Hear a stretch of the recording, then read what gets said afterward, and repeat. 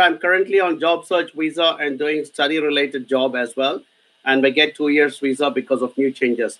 But can I get essential visa as well after that 2 years? If you were an AGV student, by now you would have had complete clarity as to what exactly you need to do. But obviously you're not an AGV student, but you have come to this forum and asked me a question. So I'm quite happy to answer that. So if you're in your post-study work visa period to get an essential skill, so you're saying you're in a related job as well, and you may get a 2 years for the work visa, which is great. But can I get essential skills work visa after that 2 years? It depends whether you're matching the criteria for that essential skills work visa. What is the criteria for the essential skills work visa? And I have it always ready on my pinned up board here so that I can refer these figures to you guys straight away.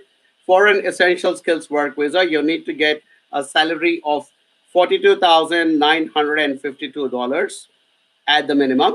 Plus, you need to have an employer who is going to support you with that job application, with the application, and provide the required documents.